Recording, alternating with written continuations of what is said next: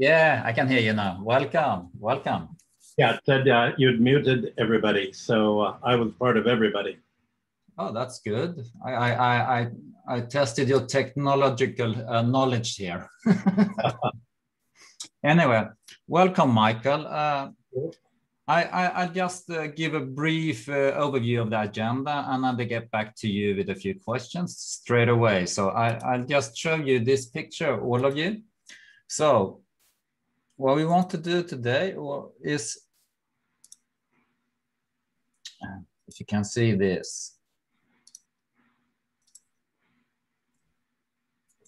today is to get a long-term view of money, debt, and the economy, including the different power struggles over the ages. And we start from 2400 before Christ until today. So it goes through Babylonian and Sumer time to biblical times, Roman order, medieval banking, and to today. And that's quite a big thing actually to cover, but we have the right man with us, and that is Michael. So I just say a few words.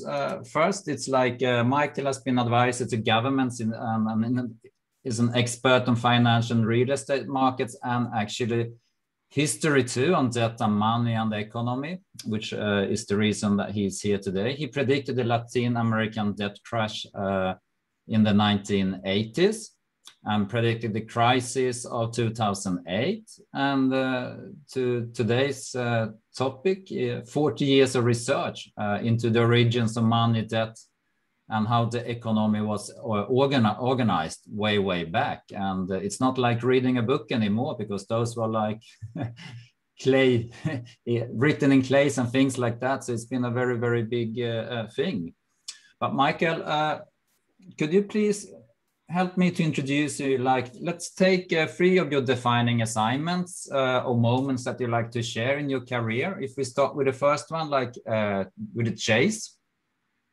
Well, my first major job on Wall Street was becoming the balance of payments economist for Chase Manhattan. And the very first task they gave me in late 1964 was to look at the balance of payments of their 3 major Latin American creditors, Argentina, Brazil, and Chile, to see how much can they afford to borrow. And the idea was, my job was to say, here is how much of an export surplus they can raise foreign exchange for. And the idea of the banks was that, New York banks, was that all of the economic surplus would be paid for debt service.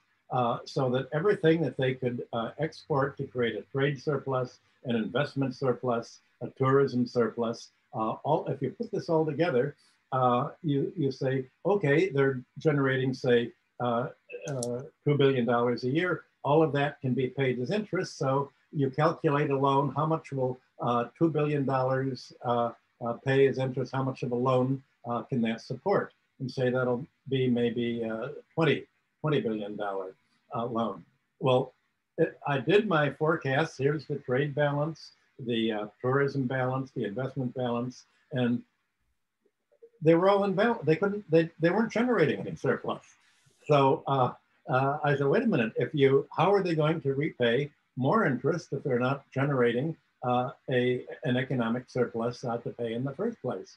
Well, you can imagine that this did not make me popular with the international division within the bank, because bank officers get paid according to how many loans they can make, because that's what the bank's business is, making loans. And if I said, wait a minute, they can't afford to repay, I was called Dr. Doom already in the 1960s. And we had one meeting, I think, with the Federal Reserve at a later point. And they said, Mr. Hudson, according to your analysis, Britain can't pay any additional loans, can it?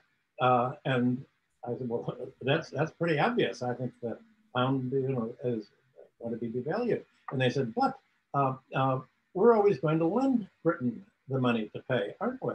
And I said, that's right. If the Federal Reserve and the US government lends Britain the money to pay the interest to keep itself, then it can do it. And the Fed guy said, well, then we can lend the Latin American governments, if they're friendly governments. In other words, we'll lend the dictators and the client oligarchies money to pay. But if they were to vote for somebody we don't like, then we'll call in all the loans and we'll strangle the economy. We'll block them from importing. We'll devalue the currency. We'll create a crisis to say, that's what you get for not voting for our guys. You want to try democracy? This is the free market where we get to bankrupt you if you don't like it. And so they said, you know, it's not a bad thing that the government makes the loans, because we can control them. We can make sure that if they elect anyone we don't like, anyone who wants land reform, anyone who wants independence, anyone who won't privatize their oil and their natural resources, you can just absolutely destroy them. So I said, okay, I get it. If you lend them the money, then they can pay. This is like a Ponzi scheme. You lend the investors enough to pay the interest and keep current. So that was my sort of introduction to how the balance of payments work between the United States and the third world, and also how political the whole credit problem was. And in fact, David Rockefeller, who had taken over from George Champion at the bank over the Vietnam War, George Champion had said in the around 1963 and 4 that the Vietnam War was fiscally irresponsible because it was ultimately going to force us off gold. David Rockefeller, my boss at Chase, John Deaver, said, but you know, that's the merchants of death argument in reverse. You're saying we can only go to a war that we can afford. Well, that's wrong. We have to do what's right. We have to fight communism everywhere. And what is communism? Communism is nationalism. Communism is democracy. Communism is voting for somebody we don't like. Even if we can't afford it, we've got to do it. So the rest of us at the Economic Research Department, every Friday, the Federal Reserve was going to come out with its balance sheet of currency, money, currency, and gold. And you had the gold cover. Every dollar of paper currency, every bill, green bill in your pocket had to be backed 25% for gold. And we were watching the balance of payments deficit was draining and draining and draining gold, foreign exchange that was cashed in for gold by General de Gaulle in France and by Germany. And so we were all saying that at a certain point, the dollar was going to have to stop gold convertibility.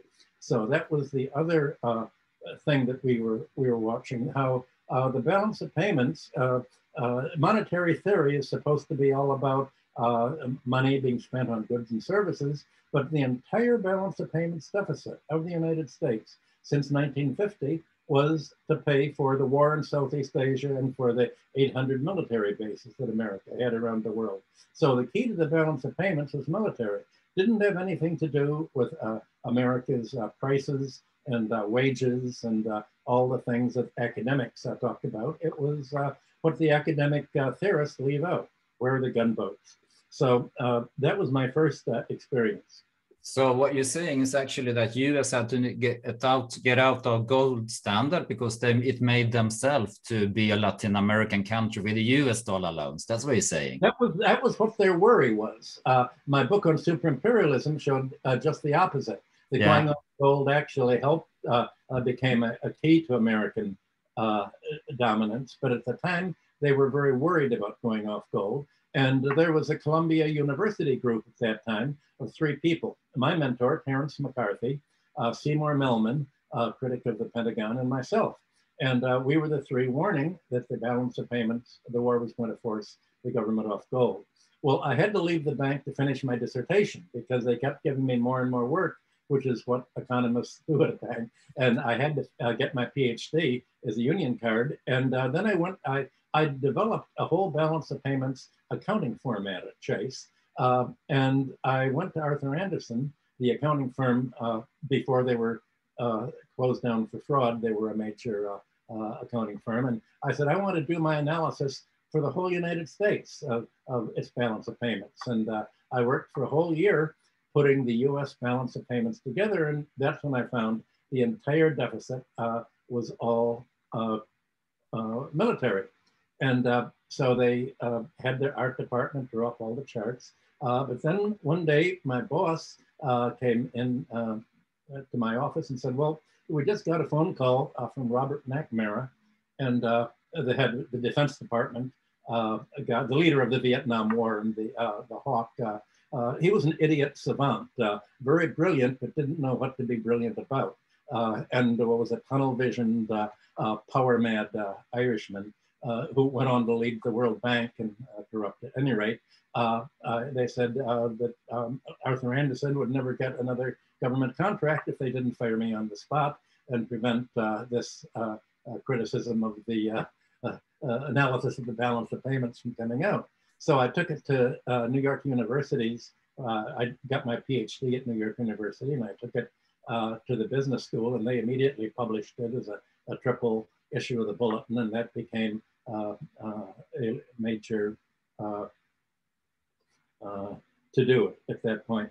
Well, that was in about 1968, 69. And it was obvious at that time that America was soon going to go off gold, which it did. Well, after that, I became fairly well known because I'd forecasted and I'd explained how once countries go off gold, America went off gold, other foreign central banks said, what are we going to hold our reserves in? The American government doesn't want us to buy gold. The only thing we can buy is other government securities, and the only government securities around are American Treasury securities, because nobody else is running as big a deficit to push all of these IOUs into the world market. So essentially, I worked for I'd go up every month to Canada, Montreal, to Molson Rousseau, and give stock market reports and bond market reports. And that led to the Canadian government appointing me to head a study of how Canada should conduct itself, and this is 1978, in this new monetary order where it couldn't get gold anymore. And the problem in Canada was in the late 1960s, and especially the 1970s, interest rates are going up very rapidly in the United States and Canada and the whole Western world. And they were going up because of the shortage of credit, because of war financing again. And the Canadian, in the past, the Bank of Canada had been sort of an wonderful monetary model, World War II, the 50s, but the commercial banks had been increasing their political power over Canada. And when the Canadian provinces wanted to borrow, instead of paying like maybe 5.5% or 6%, when they needed to fund their own provincial development, roads and the kind of thing that provinces or states spend their money on, the banks went to them and said, well, you know, you can save a quarter, maybe half a percentage point in interest. Instead of borrowing from Canadian banks, you can borrow from Swiss banks and German banks. You can borrow in Swiss francs or German marks, and the price is much less. You'll get a much cheaper loan. Well, my argument was, wait a minute, it's completely unnecessary. Let's look at what happens when a government like Canada borrows foreign exchange from Germany or France.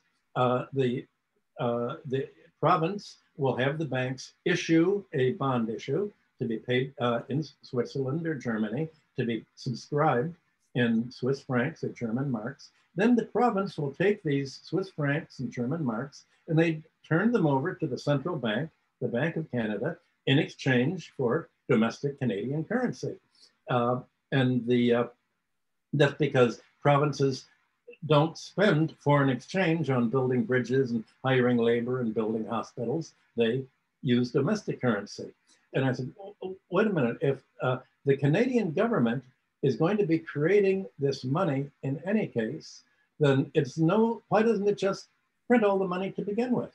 It can simply print $1 billion Canadian dollars and charge whatever interest it wants. It can charge 0 interest. Why do you have to go through the charade of borrowing Swiss francs and German marks and foreign currency if you're just going to turn it into domestic currency? Well, meanwhile, the provinces are borrowing so much money that the Canadian dollar went up from about 90 cents to $1.06.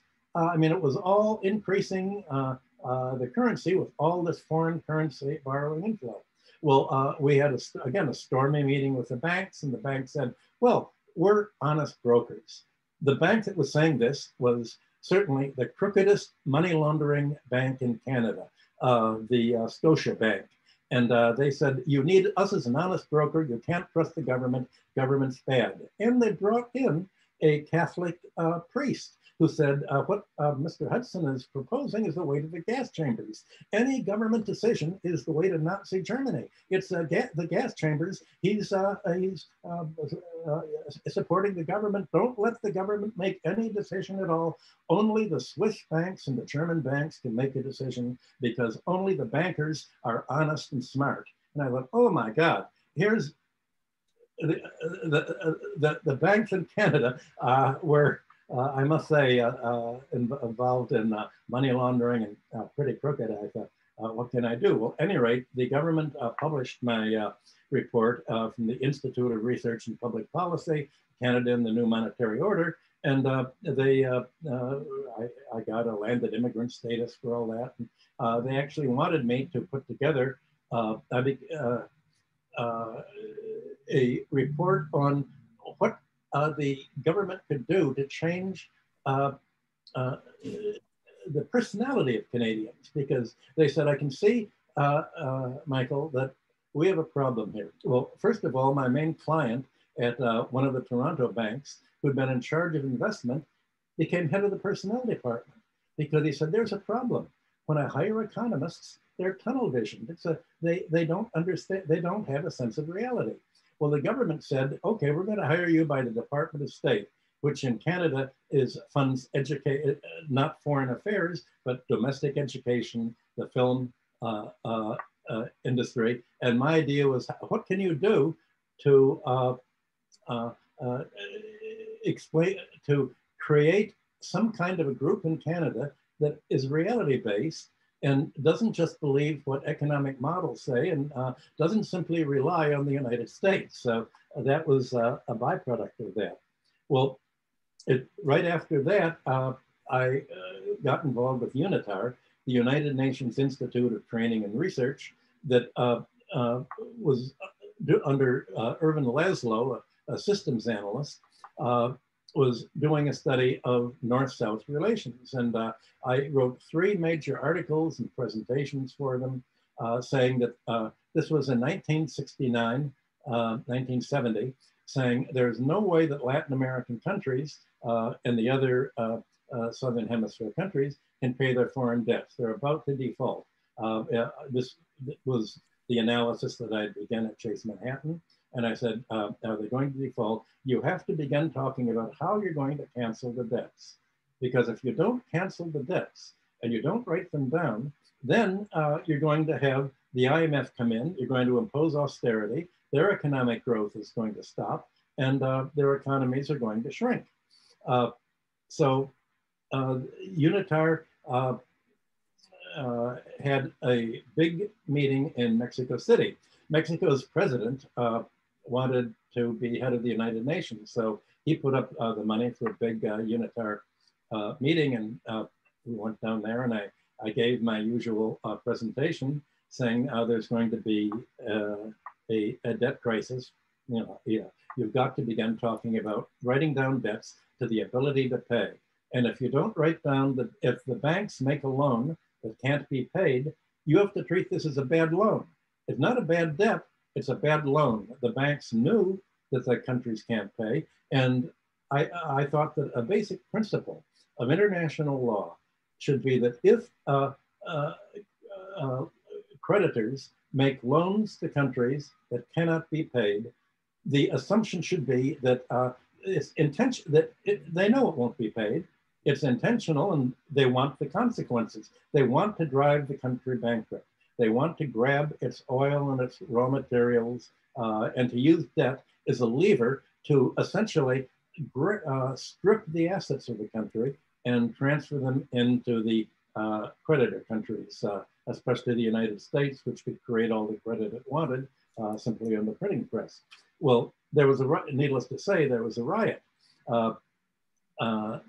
there, and that led me realize that this is really an important topic, and that other people didn't want to understand it. That what was obvious for me, just from drawing my graphs, I'd spent maybe 10 years, by that time, 20 years, since 1960 to about 1980, most of my time was drawing statistics, making graphs of them, being a quantitative, empirical chart drawer. So, you know, I could see that that's important. And then I thought, I've got to decide to write a history of how countries have coped with, without paying debts in the past.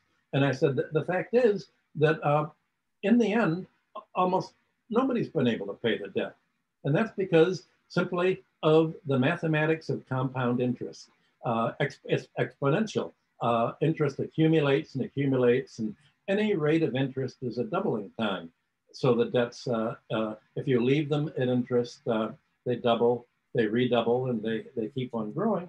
And so I began to do historical studies at that point too. And I realized it doesn't help my drawing charts. People just get angry at it. And most people who are not economists and are not in the financial sector are not all that interested in looking at charts. They need it sort of wrapped in a big picture. So I've got to begin framing my my points in the big picture. Well, of course, in 1982, Mexico announced that it couldn't pay the debt. It was a virtual default, and the result was, after 1982, you had the Latin American debt bomb. The Latin American countries all defaulted. They couldn't pay, and everything that I'd forecast pretty much came true. But it wasn't politically correct for me to say it. They said, people told me that I was like a premature anti-fascist. I was warning about the problem before it occurred. And I think I worked at the Hudson Institute with Herman Kahn for many years. We went around the world, and he'd usually introduce me as Dr. Doom. There was a few other Dr. Dooms. They were all financial. Al Weigenauer was one. Henry Kaufman was one. We were all warning that the debts couldn't be paid, and people thought that, well, we must have a psychological desire for them not to be paid. People would ask us, well, isn't it that you don't want the debts to be paid? Why do you want to believe that there's going to be a crisis? I mean, they couldn't believe that we were actually making charts showing where's the money, and follow the money. And in this case, we followed the debt. So that led me into my historical studies. So yeah, it seems like you have a quite extensive experience from the politics of external debt, I would say. So let's, if you get, so thank you for that introduction and background, because it's quite clear that what you're saying, if a country have external debts, it's a problem for them. If people have debt to someone, it's a problem for them. And what you actually said, it should be a business risk. It would be a bad loan rather than a bad debt. So if you give away if you give away a loan and actually haven't done your due diligence, that it's a bad loan, you should take the business risk. It seems like that's what you're saying. And could you share anything about your history, if you go back to the Babylonian time or Sumer, and what happened, or if you start with like the origin of credit and money and how they structured the society at that time? Well, I spent the year of, I think, 1980, 1981, going back in history, and it was easy to go back through medieval European times, the Templars, go back to Greece and Rome, who all of Greece and Rome was just a constant revolts trying to cancel the debts. And Also in the Bible, of course, you had the Jubilee year. And at that time, almost all the commentators, around 1981, said that, well, the Jubilee year this was all utopian, couldn't have really happened. And there were references I found to Babylonian antecedents, but nobody had written an economic history of the ancient Near East. There were years and years of journal articles. If you look through what had been written, you wouldn't find debt anywhere in the index of any of these. We knew that there were proclamations, so I began to read. I had literally everything that there had been printed in any economic journal in any language about the ancient Near East. And I found that indeed, in order to understand the origins of debt, you had to understand the whole context. And I found that indeed there had been debt cancellations. And indeed, these were not only attested by legal records, but they were every ruler in the Near East, when they would come to power from Sumerian times, Entemena, Urukagina, down through Hammurabi's dynasty, the first rulers, upon taking the throne, would proclaim a clean slate, to cancel the debts, to return land to debtors who'd forfeited them to creditors, and you'd free the bondservants. Same thing, literally word for word, what you get in the biblical Jubilee year. In 1984, this began a process that I spent the next 35 years on. In 1984, I was brought up to Harvard and joined the faculty as a research associate of the Peabody Museum, which was their archaeology, anthropology department. And we decided, because there wasn't any history, that I was going to organize a series of colloquia and invite the leading experts in Egyptology, Assyriology, Sumer, Babylonia, other Near Eastern countries, each to say in their period, how did these societies handle debt? How did they rate of interest come to be developed? How did they, what did they use for money? And it was pretty much only towards the end of this long research, we've published 5 major colloquia in my Harvard group, all from that I've co-edited. And in order to explain what money is, we had to see, well, how did civilization develop its economics? Well, it probably began in the late Neolithic. In the late Neolithic, how do you organize society when you have the individual economy of people worked on the land, they cultivate, they grow their own crops, they had cattle, they dig canals, but they also needed, who's going to build the temples? Who's going to build the pyramids? Who's going to build the city walls to protect them? Who's going to do the major irrigation works? Who's going to work on what today is called infrastructure? Well, and who's going to serve in the army? Because they were fighting all the time. And how are you going to organize a society both to build infrastructure and fight? And so the answer was you would assign land to everybody in a standardized plot, and the land would be, you'll get as much land as is necessary to pay a given tax. The tax is originally in labor. If we're going to give you a family-sized plot, you have to have 2 people serving as labor during the non-harvesting season to build the walls, to carry the dirt, to dig irrigation canals, to build pyramids. So it was taxes, the need to pay taxes to support infrastructure and employ labor that led to property being assigned to land tenure.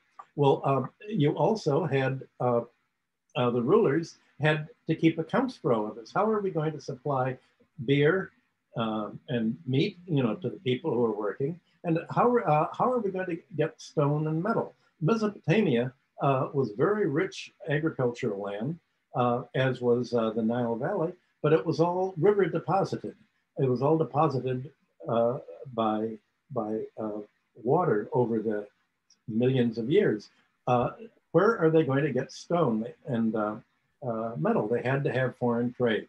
So you had rulers have accountants organize their society, and they organized it. Well, how are we going to make a balance sheet of, right? We have silver coming in and metals coming in from abroad. We have grain and barley and wool from domestically. So they created a money as a accounting system, a means of payment, and they set one unit of grain, a bushel of grain, was equal to 1 shekel of silver, so that you could keep foreign trade and domestic agriculture all in one set of unified accounts. And money was a byproduct of accounting.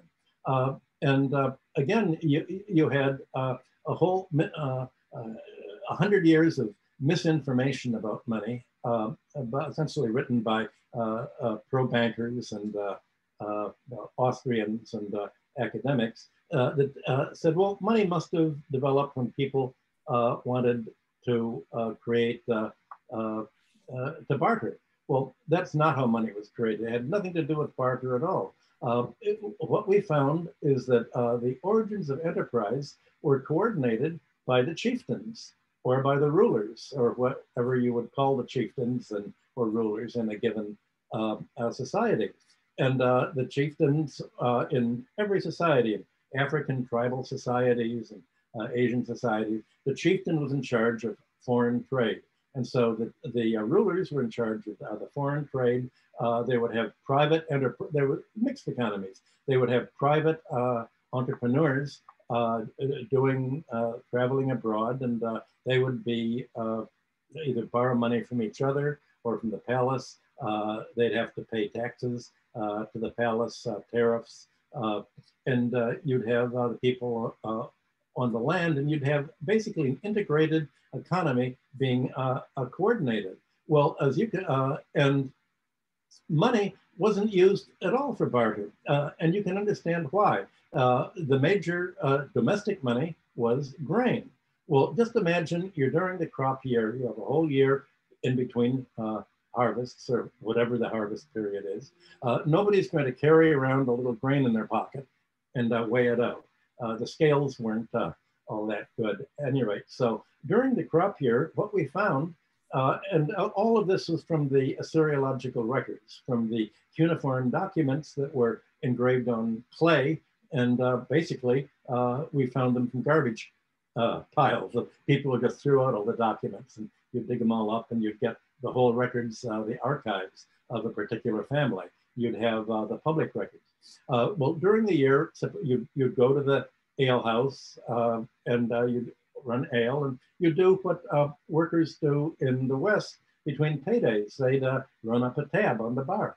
They'd run up a tab, and the whole idea was on payday, you would have to settle your bill, pay the tab.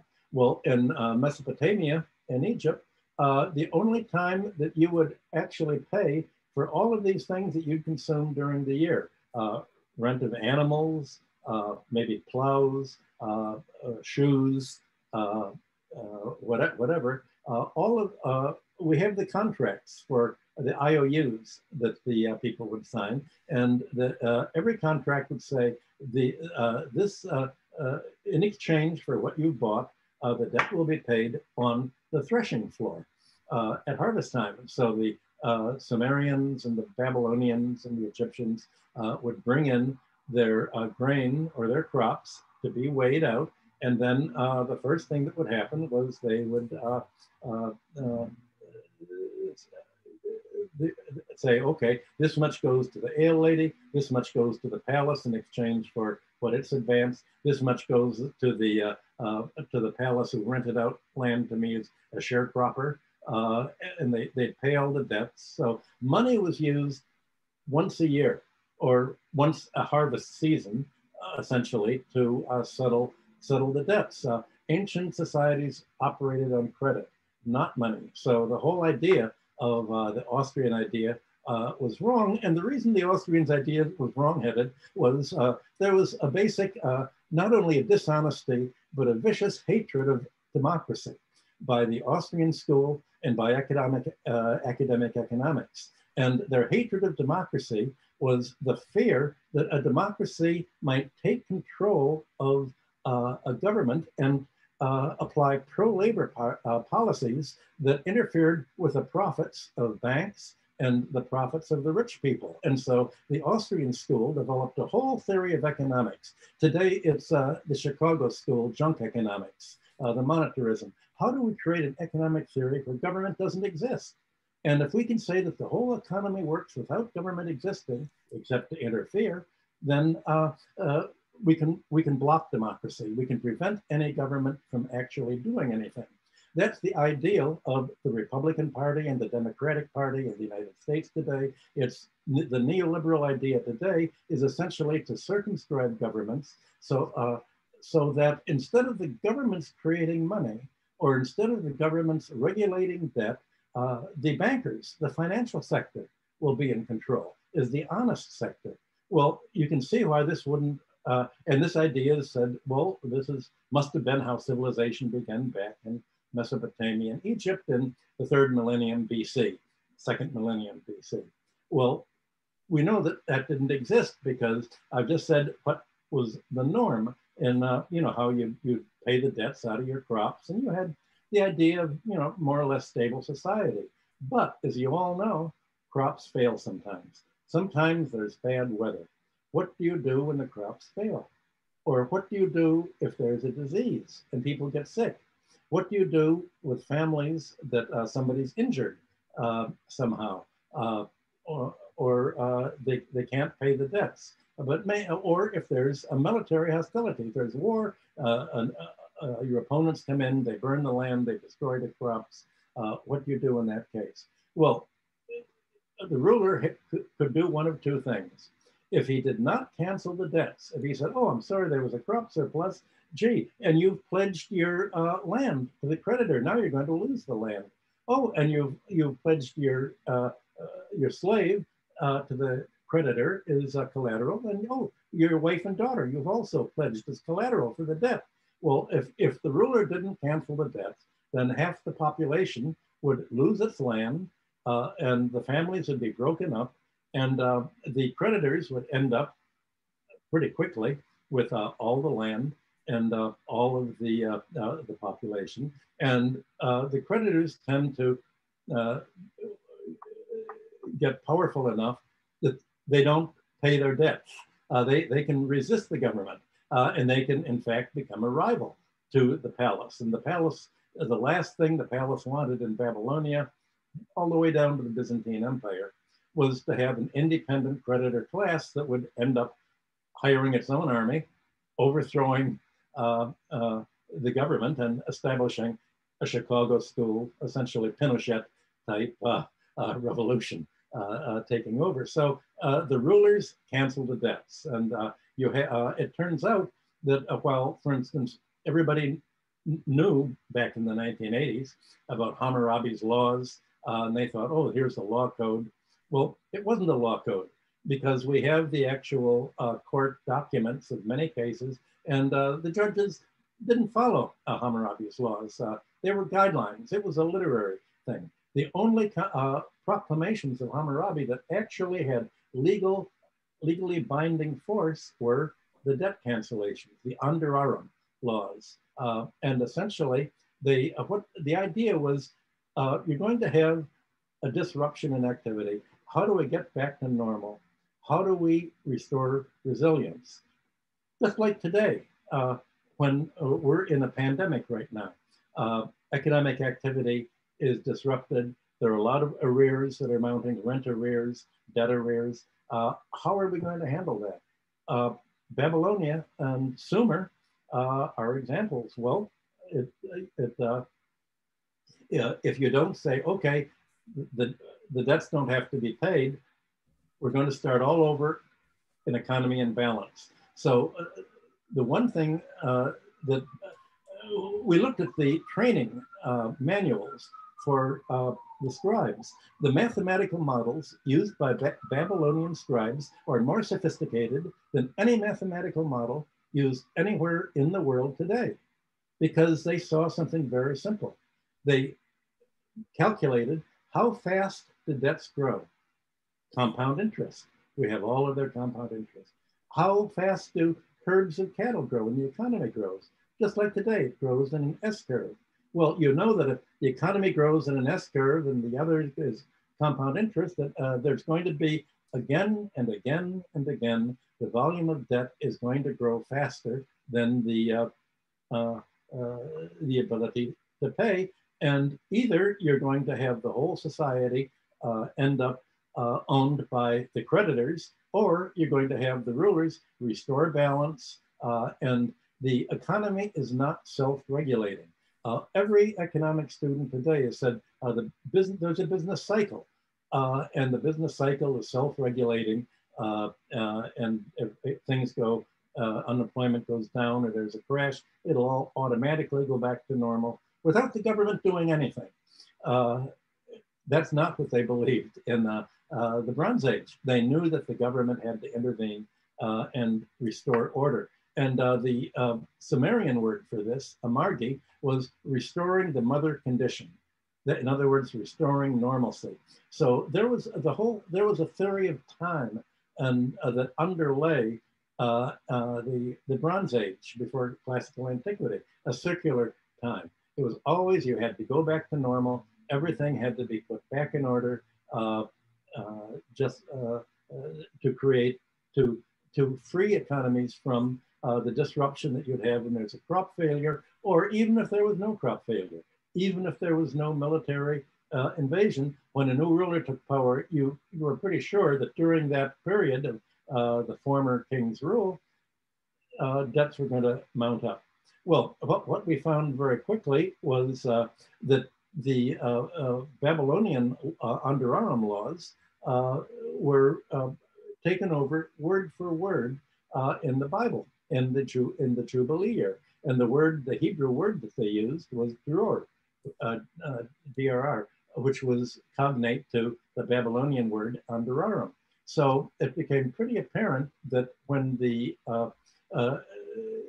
as you know, Judea had lost the war with Babylonia. The wealthiest families and some of the rest of the population were taken as hostage. It was taken to Babylonia, and they became acclimatized over a period of a century or so, became part of Babylonian society.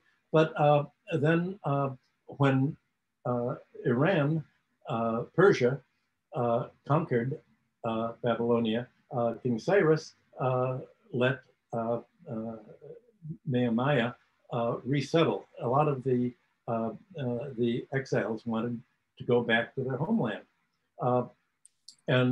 So they went back, and many of the people who wanted to go back most of all were the wealthiest families, and they wanted to go back to Judea and say, now we want our ancient land that was all redistributed to the poor and to the rest of the people. So they brought with them this concept of the Jubilee year of restoring order, and restoring order was to restore to them their land. And when the Bible was sort of was edited and composed in the 6th and 5th century BC, you had this Jubilee year written in to the whole narrative of the Bible, put at the very center of Mosaic law in Leviticus, book 25, and woven into the history of the kings, woven into the prophets. So you had all of the Jewish Bible written to weave in this concept of underarm drawer of Jubilee, of restoring order. In fact, you had this developed, there was a whole sect based on Melchizedek, one of the high priests. You had debt as you went from the 6th century to the 1st century BC. there weren't many records because the Judeans didn't keep their records on clay tablets. They kept them on parchment, and we don't have any of them. All we have is what has survived in the caves from the Dead Sea Scrolls. And we know from the Dead Sea Scrolls that there were midrashes, that is, quotations of all of the things from the Bible that was tracing, putting all the debt cancellations all together. Well, Jesus was part of this movement.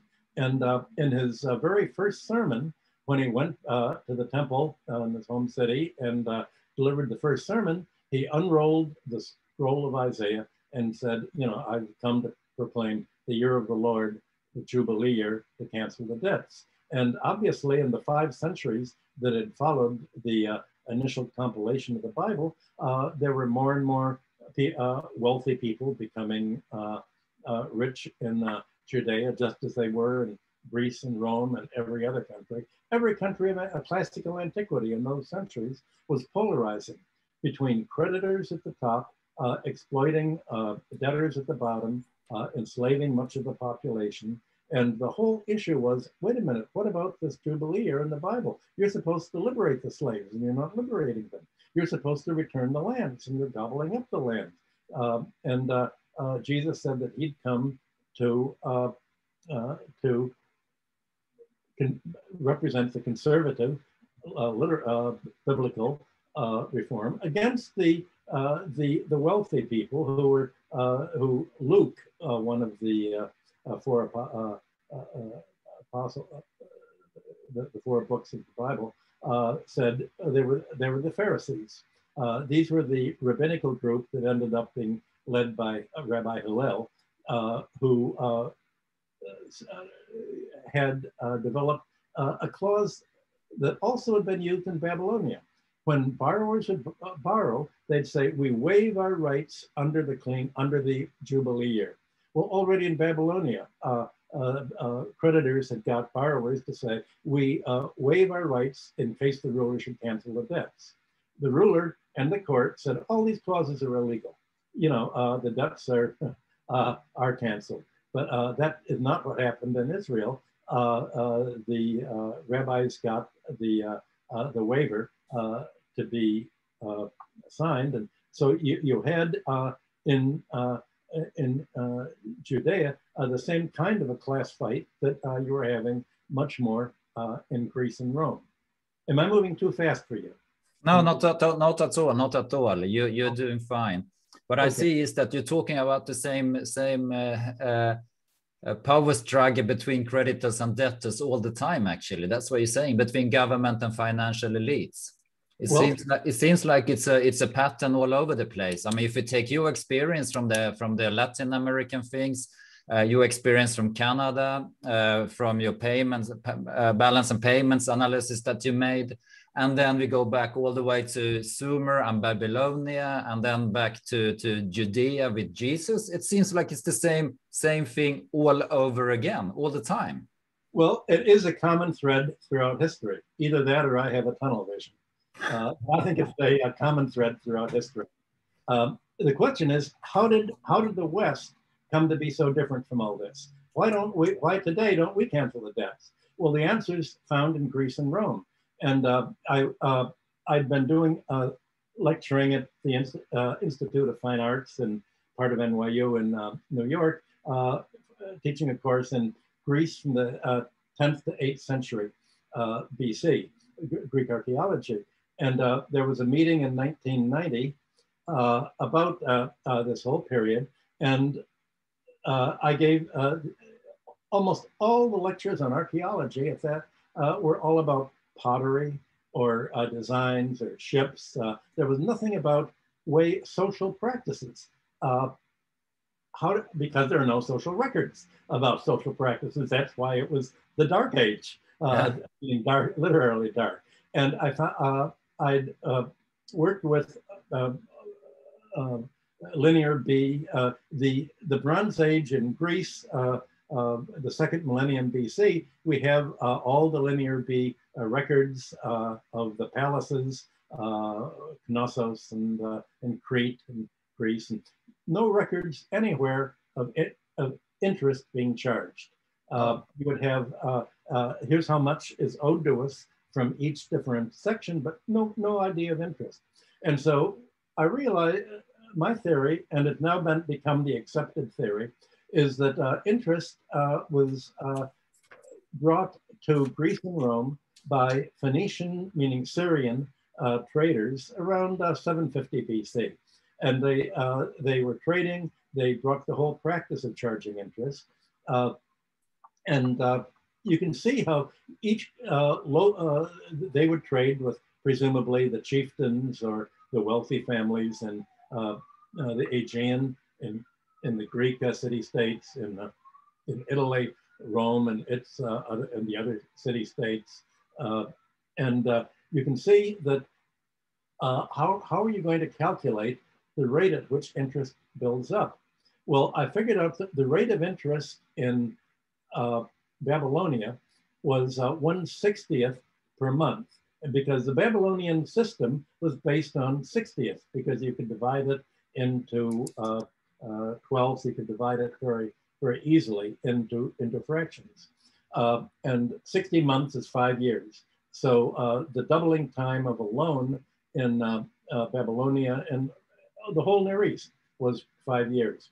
Well, the Cretans and Egyptians used a decimal system. So their rate of interest was 1/10. But Rome used the duodecimal system, 12ths. It divided, just as you have the troy pound divided into 12 troy ounces, you had 12ths. So the rate of interest in Greece, Rome, Babylonia, in every country, the rate of interest was the local fractional system.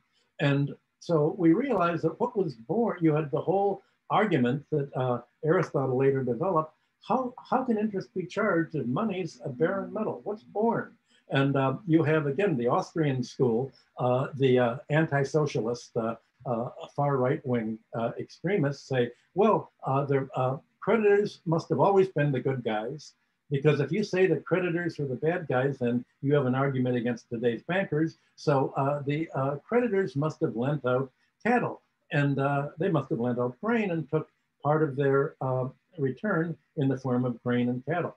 Well, no anthropologist has found any society anywhere in the world at any time where people lend out cattle.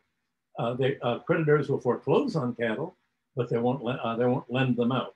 They take them, not lend them. And we realized that what was born was not cattle, it wasn't crops growing, it was time. If you have 1/12 interest, well, that means you pay 1% a month. That's essentially you, or 1/12 of the principal, which is 8 1/3% a month. You had every rate of interest based on the time, and the debts were always owed in Greece, it was on the new moon. And so when you have the moon, okay, new period, the debts are due. You had the whole timing of paying debt. But what you had was, you had the rate of interest being charged, but you didn't have any kings in Greece and Rome. Rome overthrew the kings that were reported by Livy and other historians to have been kept a pretty good balance and kept the creditors in check. Same thing in Greece. You didn't have, in most countries, areas, you didn't have the kings. They were sort of more like the mafia in Greece, coming out of the Dark Ages in the 8th and 7th centuries BC. They were overthrown by overthrown by people called tyrants, who actually were the people who laid the seeds for democracy in Corinth, other countries. And the first thing they would redistribute the land that had been monopolized by the local mafiosi, the kings, and they canceled the debts. Well, in Athens in 507 BC, Solon canceled the debts. He didn't redistribute the land, but subsequent tyrants, Pisistratus became the great catalysts for democracy in these countries. So, but still, you had from the very beginning, without kings to cancel the debts, you had an oligarchy developing throughout the whole ancient world, but especially in Greece and especially in Rome. And Aristotle wrote that the constitutions of many cities seemed to be democratic, but actually they were oligarchic. And both he and Plato described if you do have a democracy, you're going to have wealthy people developing, they're going to take over, and the democracy is going to turn into an oligarchy, and the oligarchy is going to make itself hereditary into an aristocracy, and it's going to essentially stifle economic growth, grab all the wealth and all the land for itself until someone among the ruling families is going to fight against the other ruling families because there's no one else to fight against, and they're going to take the people into their camp. That was Aristotle's phrase, and have a revolution and have democracy all over again. So it was like an eternal triangle: democracy, oligarchy, aristocracy, overthrowing it with a new democracy, and the whole cycle begins all over again. And that's pretty much how Greek history seemed to be developing. In Rome, you had an oligarchy ruling from the very beginning. The kings are overthrown, and the oligarchies are pretty much in control from the 5th century, end of the 6th century onward. And what you had was 5 centuries of repeated revolts, walkouts, secessions of the plebs, civil war, and essentially war. The common demand of all of the rebels was cancel the debts, redistribute the land. Well, they were all killed. The Romans believed in the kind of free market that the University of Chicago free marketers believed in. They said, we can't have a free market if you don't assassinate everybody who wants to challenge our power. Freedom, liberty for us is the liberty to enslave our debtors. Liberty for us is the ability to do what we want to other people. That was a free market as the Romans defined. And of course, that's Milton Friedman's free market and what libertarian economics is all about. Freedom for the wealthy, what they call the free market is a market dominated by the creditors, dominated by the monopolists and by the rentiers. And Rome was a rentier society. So they killed one popular leader after another, ending with the stabbing of Julius Caesar when they were worried that he was going to cancel the debts to resolve the debt crisis that had already occurred a generation before in the Catiline called conspiracy, when Catiline tried to fight to cancel the debts as his predecessors had tried to do. So Rome became really the first society not to cancel the debts. And we all know what happened to that. We had the Dark Age. And the Dark Age is what happens when you let creditors take control. The Dark Age is what happens when you let the free marketers gain control and essentially use debt as a lever to grabbing all of the land, all the property, to create monopolies, and essentially to take power away from the government. And so when you have the libertarians say, we want to get rid of government power so that government planning is awful, look at what Stalin did with it. The fact is that every economy plans ahead. Since the Neolithic, you have to plan ahead to plant. Every company plans ahead to research and development. If the government doesn't take the lead in doing the planning and indicative planning and regulation, then planning and regulation and research allocation shifts to the creditors, to the banks. And that's what we're seeing today. We're seeing the takeover of the banks and the creditors. And you can see this happening again and again in medieval Europe. What survived from the Dark Age after the Roman economy collapsed and survived mainly in Byzantium, the Byzantine Empire, which did have more or less regular debt cancellations, being fairly Near Eastern at that time. You had Western Europe is a kind of barbarian backwater, much as it's becoming today, once again. And what put it in motion was the looting of Constantinople, funded by the Venetians and by the Crusades. The Pope mounted a crusade to the Holy Land, but Venice put up money to fund an army to loot Constantinople in exchange for 1/4 of all of the loot that they could have. And essentially that Constantinople had been the one thing protecting Europe from the hordes from the east, from the Huns, from the Turks, from all sorts of invading crowds. So you had all of a sudden all of this money pouring into the Christian societies from Italy all the way to England. And with money, you had commerce. Well, how are you going to develop commerce without credit? Well, you had the schoolmen, the theologians said, well, there must be some way that we can permit interest, which Christianity abandoned. Things got so bad in the Roman Empire that the Christians went to the extreme of banning interest outright and thinking, well, if interest is the problem that is causing everybody to lose their land, fall into bondage, we'll just ban interest. Well, the theologians said, well, you need interest for credit. So they said, okay, we're not going to permit interest on debts, but we will permit foreign exchange bankers to do foreign exchange trading so that they can send money from England to the kings and the nobility that are on the Crusades, so that if they put money in London, or they need money while they're on the Crusades to outfit themselves and to buy food or whatever, you know, they can lend against the land. So all of a sudden you had the main borrowers were not the poor peasants losing the land, they were the rich nobles. And the people they were borrowing from weren't civilian creditors, they were the church, the main church orders themselves, the Templars, Knights Templar, and also the Hospitallers.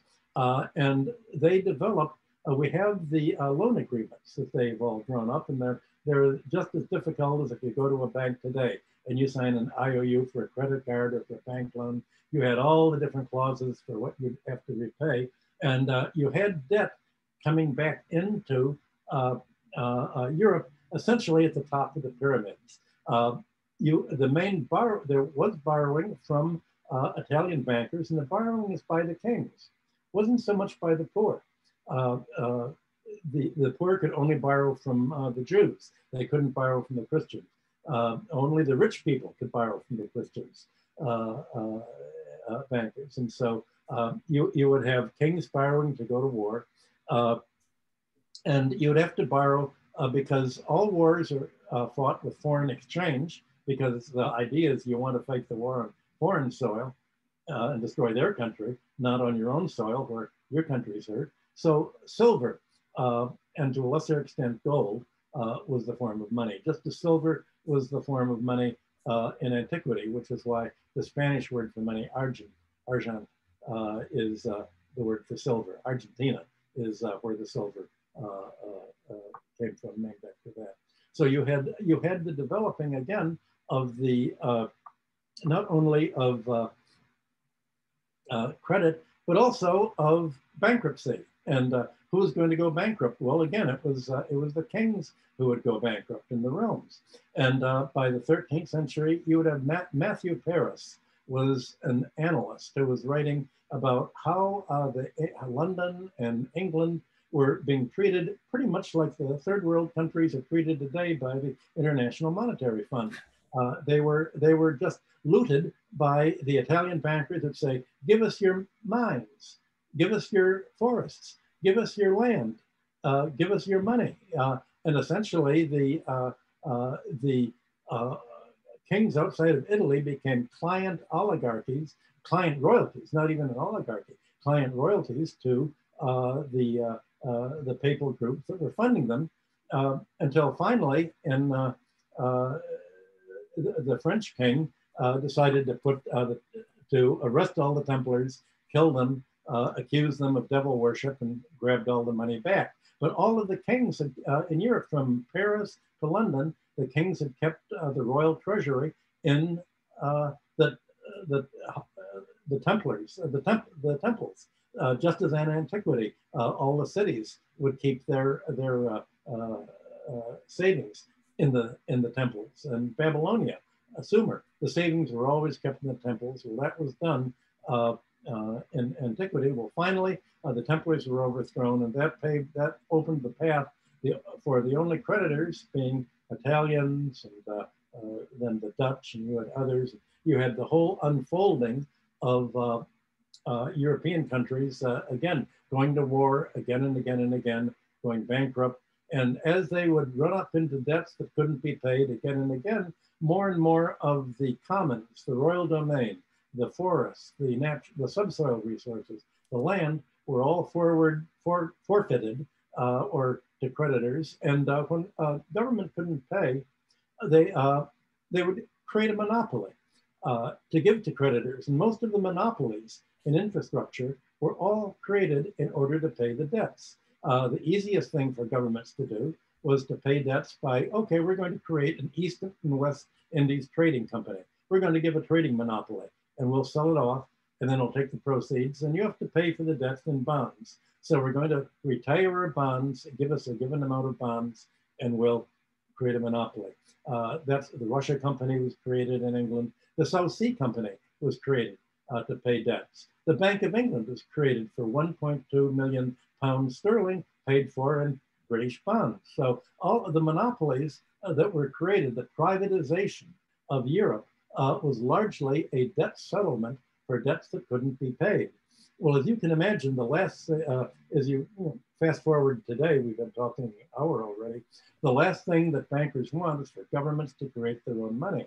Because if governments can create their own money, like I wanted Canada to do, instead of borrowing from Switzerland and Germany, then people won't have to borrow from the banks. The banks want the governments to balance their budget, not to create their own money, but to essentially, instead of modern monetary theory, instead of just running a deficit by printing the money, they borrow the money at interest from the banks and the financial class. Well, the claim is that if governments print money, that's inflationary. But if you borrow the money from rich people, it's not inflationary. Well, this is the same argument that I've come across in Canada. And it's wrong because if the government spends more money, it's equally inflationary or non-inflationary. Whether it's rich people say, here's all my money and I'm lending it to you, or I'm a banker and I'm creating it on a balance sheet and I'm lending it to you, or if the government just prints the money, it's all the same. It doesn't matter where the money comes from, but the pretense by the monetarists is that that governments cannot essentially create their own money. The government debt is bad, only private debt is good.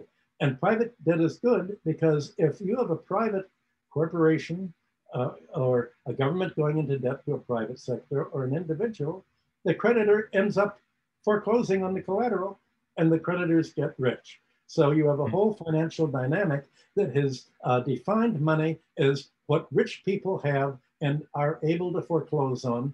And if governments can create their own money, they could also create the creditor rules. And they could say, wait a minute, if you've made a bad loan that can't be paid, like it happened after 2008, when the banks in America made trillions of dollars of fraudulent loans, which were called junk mortgage loans. Everybody knew it, to ninja, to no income, no jobs, no assets. The whole idea was, of course you're going to have forfeitures, of course you're going to have a foreclosure, but you're not going to want the government to come in and say, wait a minute, we're going to write down the debts to the real value. We're going to make it appear as if the bank, what the banks only deserve the real value of the property. They don't deserve the fictitious values that they put on this property. This was criminal, as my colleague at University of Missouri at Kansas City, Bill Black, has written extensively. He's shown he was the prosecutor for the savings and loan frauds in the United States in the 1980s. And he found the frauds under the Obama administration and the bailout to be the worst frauds in modern financial history. And Obama was the protector of the frauds. He said, we're going to reward the criminals. We're going to let the banks foreclose on on debtors that can't pay the fictitious loan values.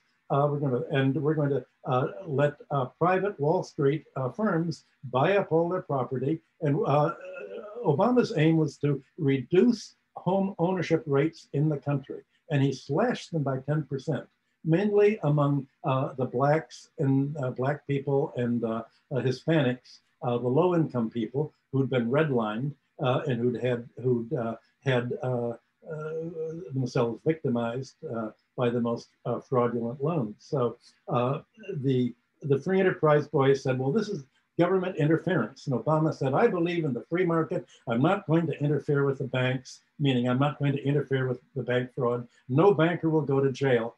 But if the debtor can't pay, the debtor, of course, can let him be thrown out in the street. So you have the same situation today. Yeah, I mean, it seems like, you know, what you're describing actually is private debt is like a weapon of mass destruction for society or for ordinary people. That's right. Because, and again, the compound interest, all you have to do is, if people leave the savings in the market or in the bond market or in the banks, they grow exponentially. But the economy is not growing. Wages have not grown at all since 1980, but the volume of debt has gone up. So in every economy, you have the ratio of debt to income rising. You have the ratio of debt to the value of assets rising. If you look at American real estate as a whole, most of the real estate is not held by the nominal homeowner or commercial owner. It's the bank. The debt is the largest chunk of the real estate value. So the whole economy is being absorbed by this expansion of debt. And of course, that's vastly increased today with the coronavirus. And that's where Babylonian example comes in. Just a minute, if you do not say, we're going to treat the whole year or 2 years of the virus as an interruption. Nobody's going to have to pay the debts. No one will have to pay the rent. The landlords won't have to pay their mortgage debt to the bank. We're just going to take a breather so that when it's all over, we can start afresh as things were before. I'm not even saying there should be a debt write-down. You want to have resilience. You just take a holiday. I mean, I think, you know, I think you're talking to the right audience when you say that, because if you want a holiday, you need it to be backed by the state. So you need state money in that case, because the state can, you know, it doesn't matter for them if they get the money or not, because they can just spend it into existence anyway, right? Yep. So if we had the system where we shortcut the private banks or the private financiers, there is no need to pay in a crisis. You could just have a holiday on any payment without a problem, actually. It's easy to say that as an ideal. And I think it's even stronger if you say, what if you don't do that? What if you make people pay?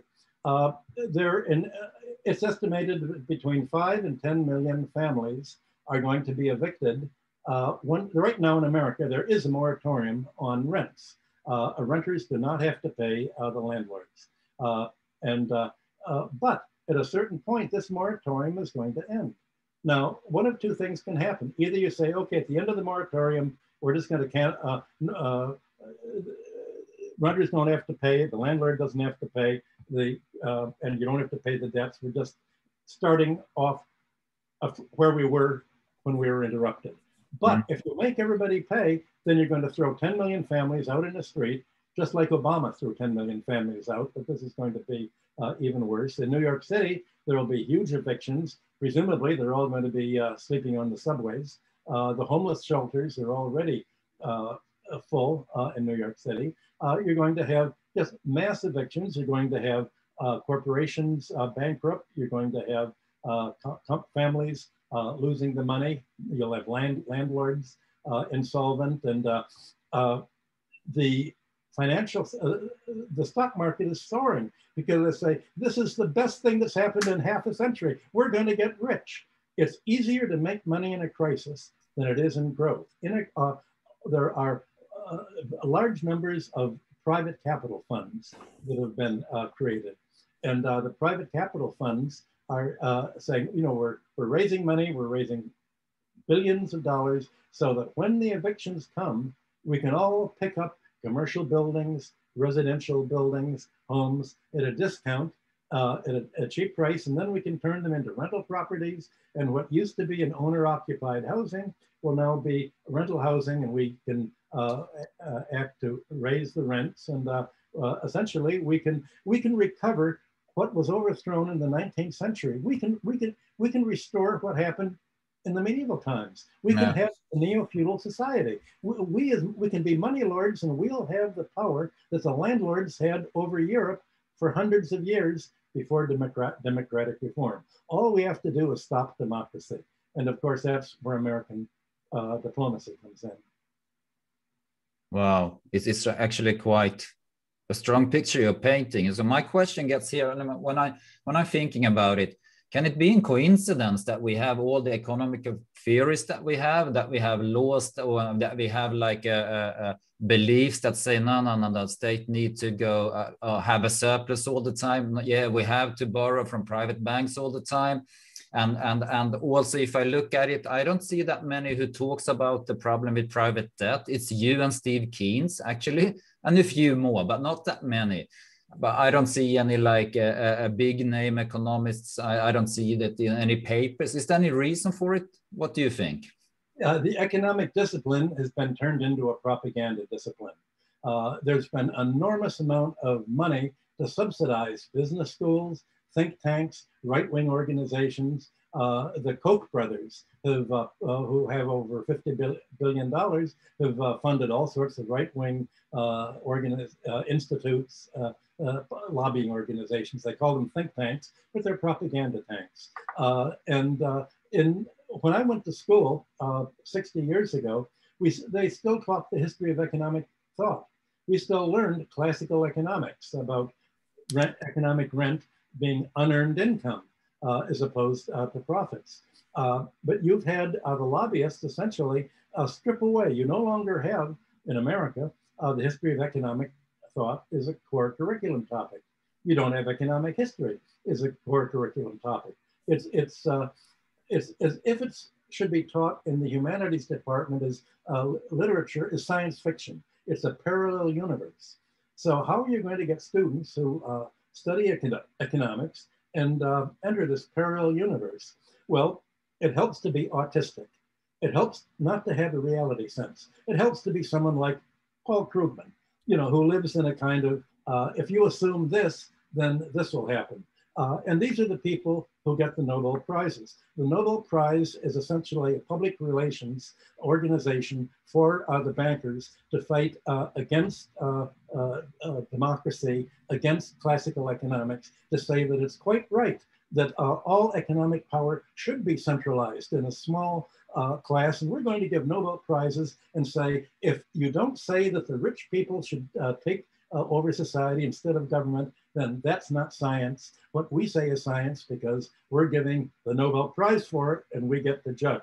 So essentially, they've corrupted the judgment process. The academia has been corrupted, and even the statistics have been corrupted. They have redefined gross national product, gross domestic product, again and again to, instead of treating interest and fees as a transfer payments, is a cost, they treat it as output. So in the United States, interest rates on credit cards are maybe 11%, but the penalty fees are 29%. The penalty fees are not treated as interest in the accounts. They're treated as a financial service. So the banks are providing you a service that is worth the margin between 29% and 11% or whatever. And it's actually a contribution to GDP.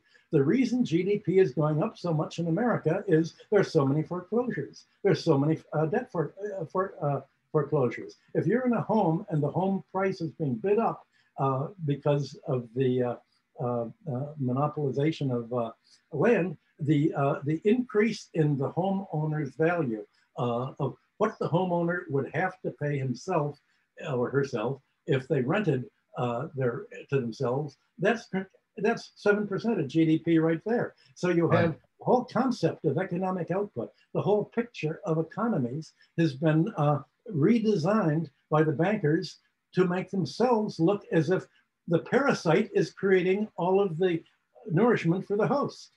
It's as if the parasite is actually doing all of the productive work by charging penalty fees, by charging interest, by making monopoly profits. You have the world turned inside out. And I don't think you can reform a discipline that has been sort of taken over as public relations for the banking sector. You really have to create a new discipline. I call it archaeology. I mean, it could be anthropology. You could call it reality economics. Actually, I worked with Herman Kahn and Alvin Toffler in the 70s. We decided to call it futurology or futurism, because that sort of shifts the whole. You have to create a new beginning, and the new beginning.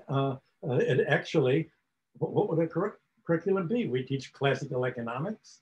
We teach Adam Smith, John Stuart Mill, everybody who defined value theory. The difference between value and price is economic rent, this unearned income. You've got to restore the concept that not all income is earned. Some income is a transfer payment. It's parasitic. You've got to restore that concept. You've got to make a realistic economic model that looks at here's how much the debts are growing, here's the ability to pay. You're going to have to write down the debts, or else you're going to end up looking like Greece looked a few years ago, or Argentina's looking today. And if you don't, and that's going to be our future, if you don't have a reality economics replacing this junk economics that's paid for by the right-wing lobbyists. Yeah. It's, I was just thinking, you know, that we are sitting in the epicenter, what you talked about now, because we are in Sweden, in Stockholm, you know, so Riksbanken, you know, the Nobel Prize is is from here. So maybe we should invite someone from there to have a discussion with you later on. Actually, it would be quite fun to see that, you know, what is it that makes them to award a Nobel Prize in economics, you know, based on what criteria. That would be quite fun, actually. The last thing they would ever agree to is a discussion. A few years ago, Paul Krugman, one of the Nobel Prize winners, he thought, well, I've got to talk to somebody who doesn't agree with me. And he thought, he found a guy from Australia that nobody's heard of him, Steve Kane. And so he had a debate, and you can find it on Google, with Steve Kane. And it was like Bambi meets Goliath. Krugman is the lobbyist for the banks, ultra right-winger, saying that banks cannot create money. All banks do is act like savings banks. They relend the loans from savers to borrowers, but they don't create credit at all. Well, Steve Kane showed that when you go into a bank, the banker doesn't say, well, let me see how much money we have to lend you. The banker, said, okay, we'll just write out an IOU, and you'll sign the IOU. We'll create a deposit. It's the loan that creates the deposit, not the deposit that creates the loans. And so, Steve Kane made Krugman look like the idiot savant that he is. There's no way they're going to talk about any realistic person, because the fact is they're basically the neo-fascists. They want to get rid of democratic government, to centralize control in the hands of the banks.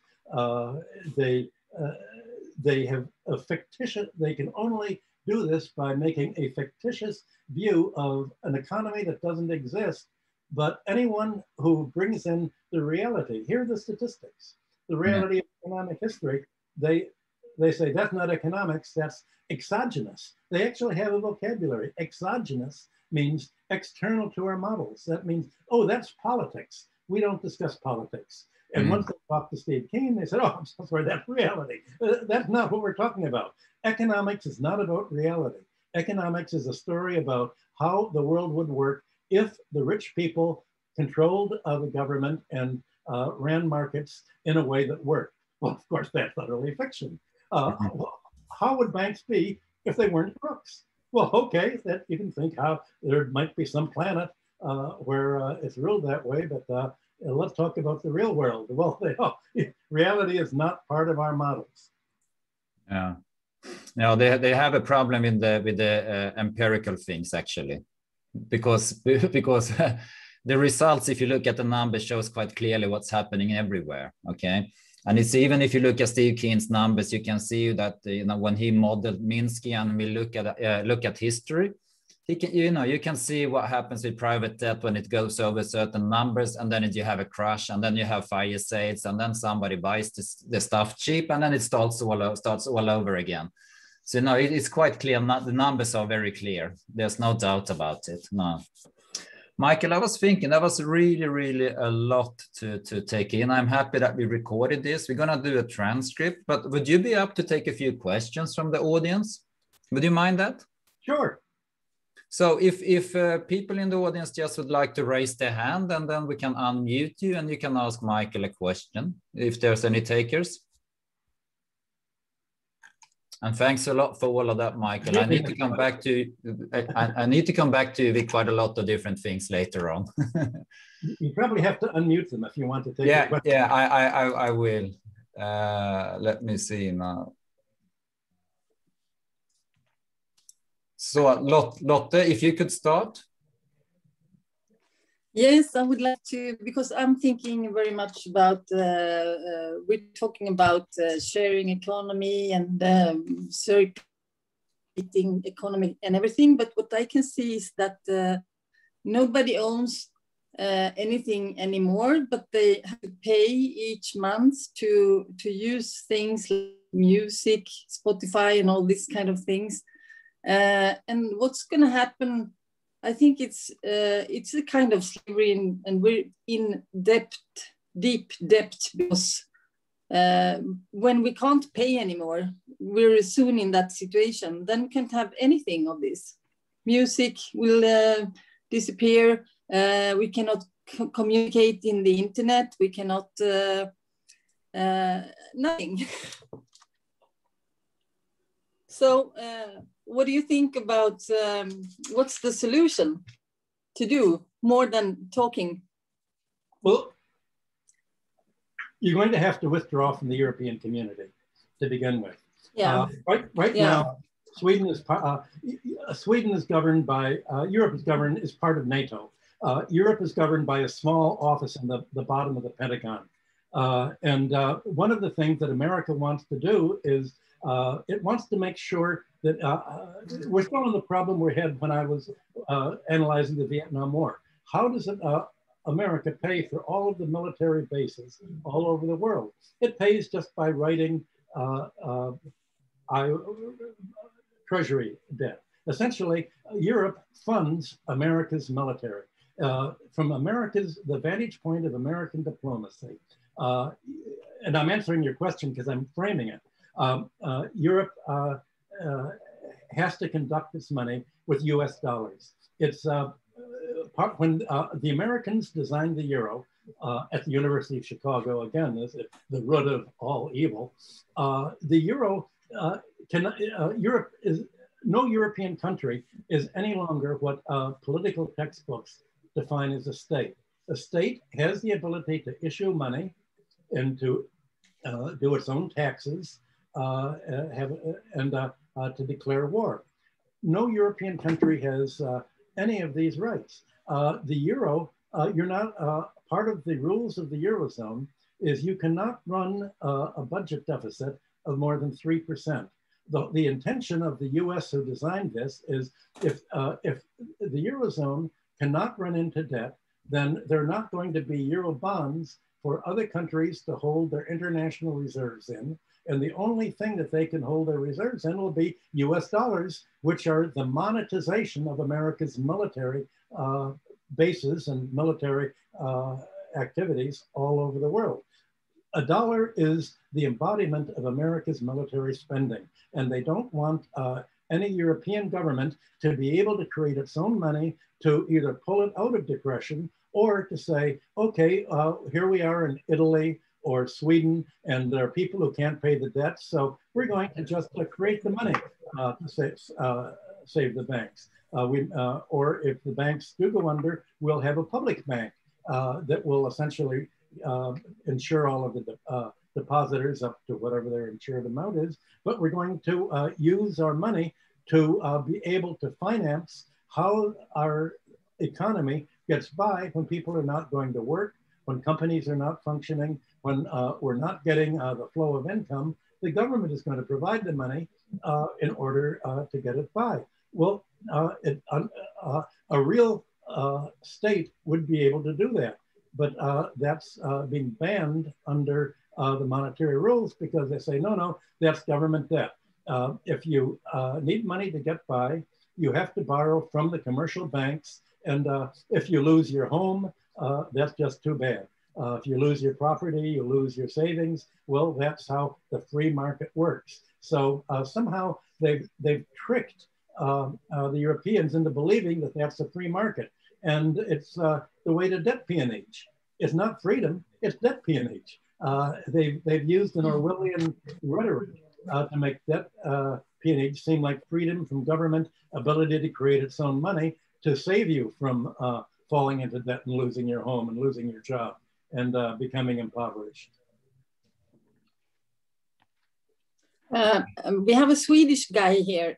He's called Carl Gustafsson, and he wrote a book about changing from speculation economy to time economy, that you should change the whole system to that you're paying, everybody's paying exactly the same amount of hours they have worked according to what you have get. So then there will be no opportunity to, because there's a lot of tax planning, you know, so who's lifting money from the poor, the rich all the time. But in this system, there wouldn't be any holes. Have you heard that economy? All the money is made in speculation. Come on. If you don't have a speculation economy, then GDP won't be going up so much. And the economy won't polarize. A speculation economy has two great benefits. Number one, it creates a lot of wealth. Number two, this wealth is sucked up by the 1% from the 99%. So the advantage of a speculation economy is it impoverishes the 99%. That's what the aim, that's the business plan of the banks. And if you get rid of the speculative economy, then there goes the bank's business plan. And they're the people who are financing the government because they've privatized the government along with much of the infrastructure. Okay. Thanks a lot. We need to go to the next person. Thanks a lot for your questions, Lotte. And this time it will be Joe Polito. Hi, Michael. That was a sensational presentation, as always. It's just a wonderful experience. I'm so glad they're recording it and we'll be able to share it.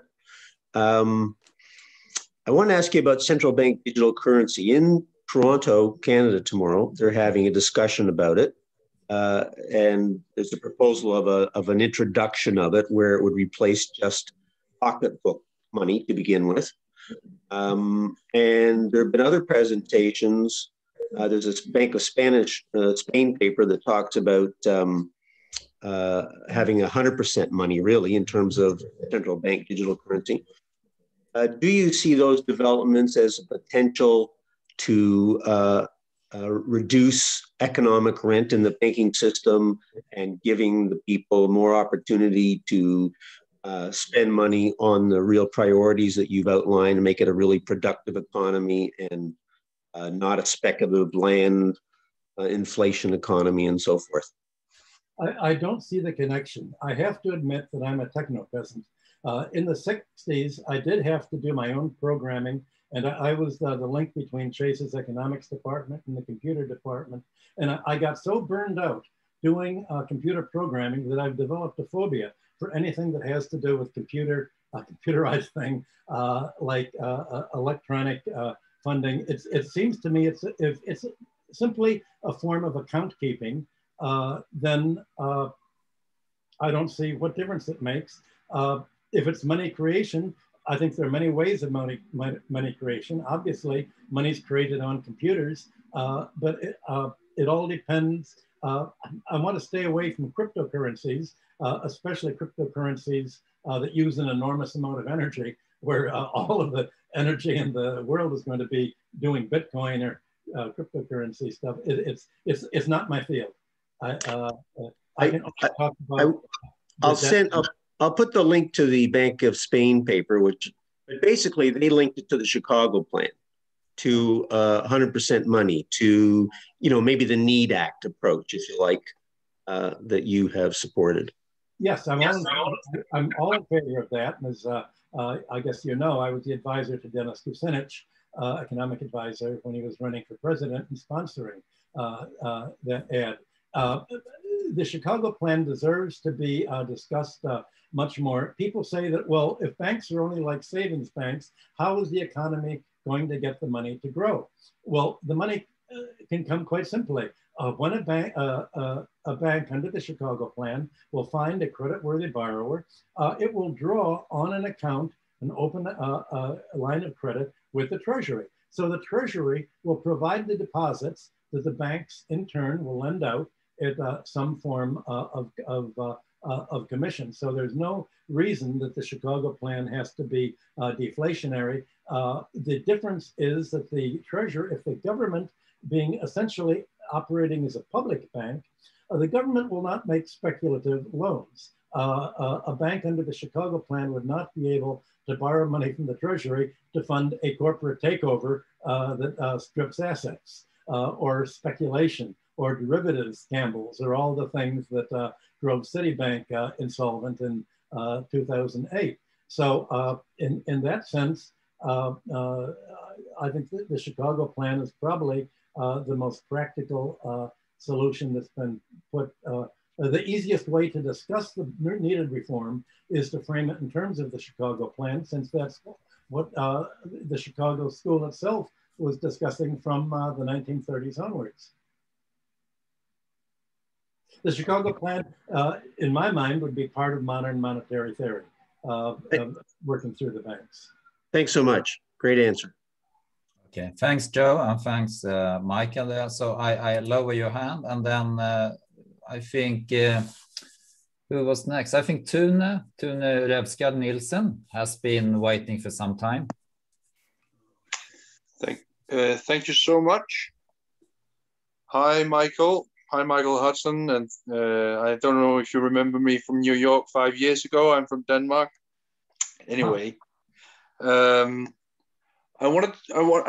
very interested in this question about rent and its affiliation or relation to money, and especially money creation by private banks.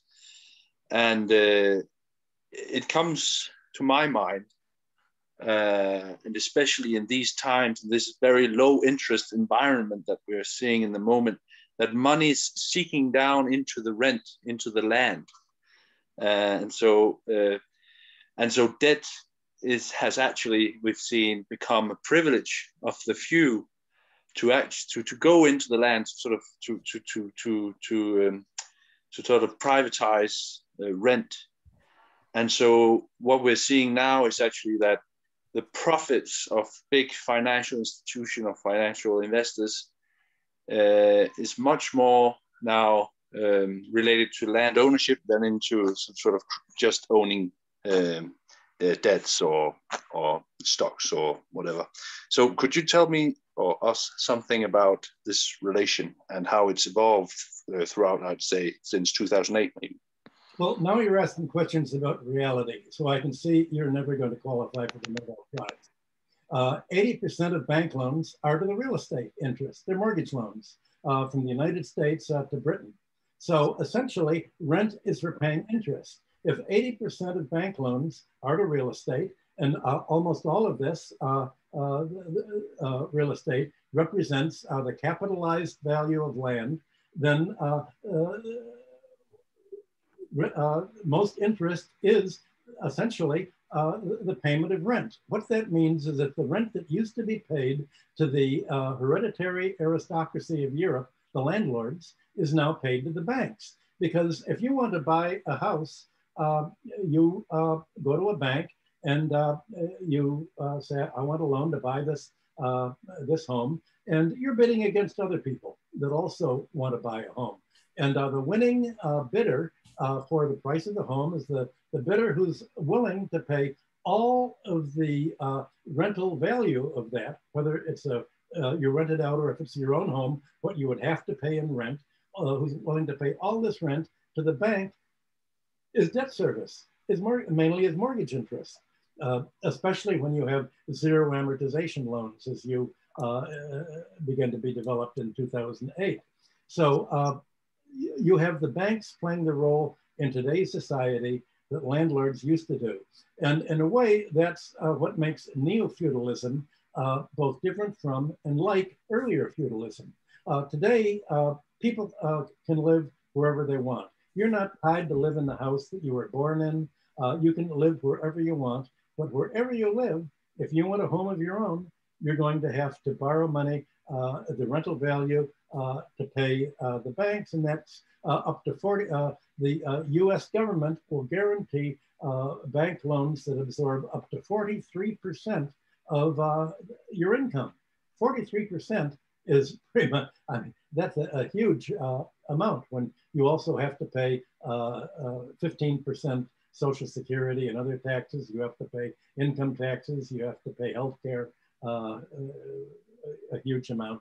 So, and if you pay rent, well, then the landlord has bought the house probably on credit, and the landlord pays the rental value for the bank. So yes, today rent is for paying interest, and the reciprocal of that is that most interest payments are the capitalization of rent instead of taxing it.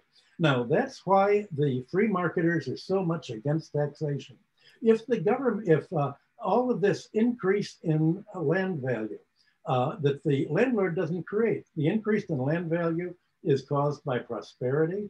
It's caused by city spending on goods and services, by building subways and transportation, parks, schools. If the land value is created by the government doesn't need to tax income. It doesn't have to tax labor. It doesn't have to pay capital. All of the costs of government can be paid for by essentially the land rent and the natural resource rent of the oil and gas industry and the monopoly rent. That's the Thorstein Veblen law. Veblen developed this in his book on private ownership, where at that point he said, well, if you look at cities today, any city can be looked at as a real estate project where the banks are funding the real estate developers that buy, speculators who try to sell their property at a profit, leaving the bottom of the economic pyramid holding the bag and having to pay all this increased real estate value, mainly land rent, to the banks as interest. So the banking system has become the main protector of the rentier interests, the main protector of not taxing the land, of not taxing oil and gas and mining companies, of not taxing monopolies. So the banks have become the main lobbyists for a society that lets its economic surplus be taken in the form of economic rent instead of paid to the government as a means of funding taxes. And that's what forces the government to tax industry, to tax labor, and essentially to create an economy that's more and more expensive because rent is an element of price, but not value. And the taxes are essentially what's deindustrialized the United States. So the business plan of the commercial banking sector is deindustrialization. It wants to suck so much revenue out of the economy that the economy has become the high-cost rent economy, deindustrializes and becomes dependent on countries that don't have a banking class in control. Wow. Okay.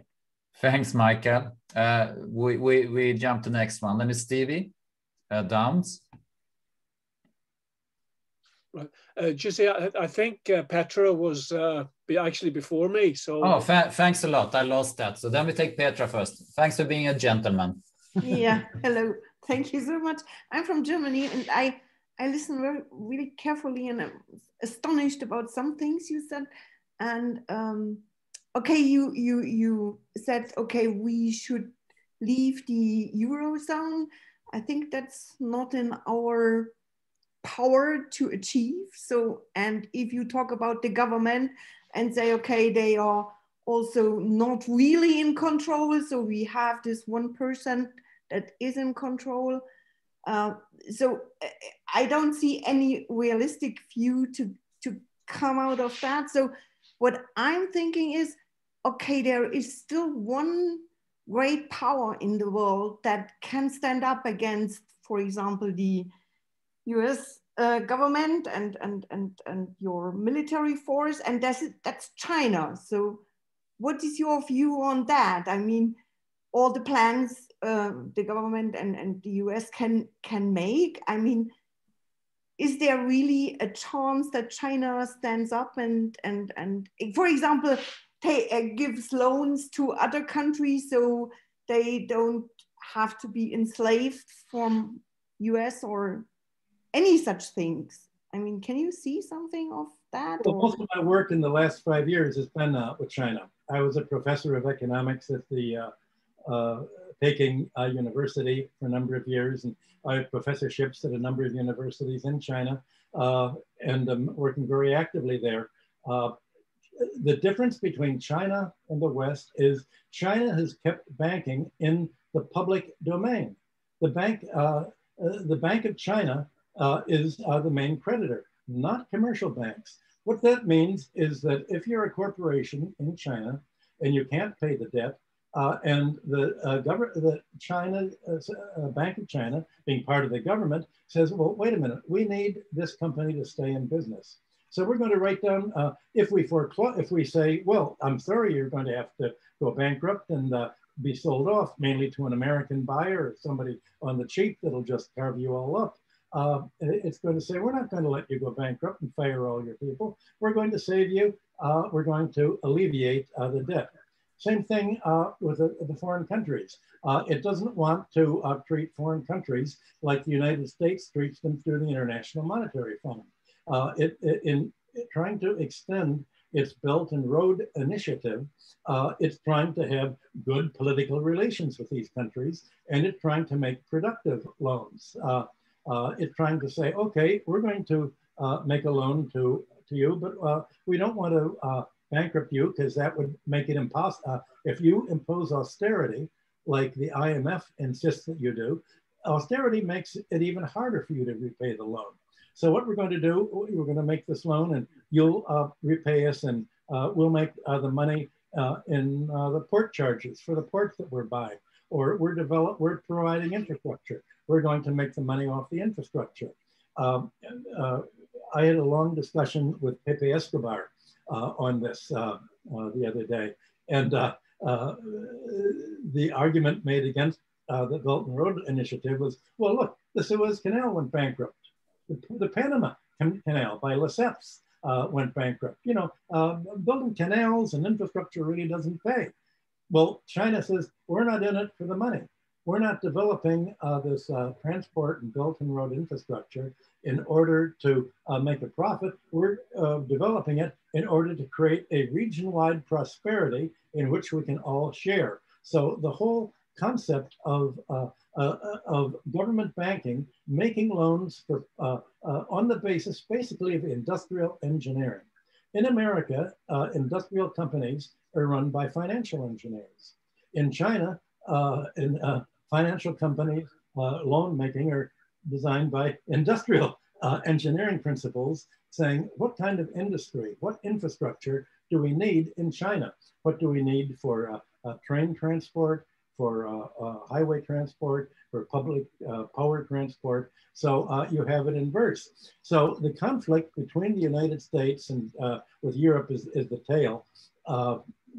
in China isn't a conflict about who's going to make better iPhones or commercials. It's a conflict to the death of economic systems, because the United States and Europe cannot permit any country to survive that is not polarizing the economy. It's a conflict between an economic system that impoverishes the economy, which is the political aim of the European governments and the American governments, or an economy that is structured so as to help economies grow, which is China's pragmatic industrial economy. So we're really talking about the conflict not among nations, but between what was industrial capitalism, which is evolving into socialism, or finance capitalism.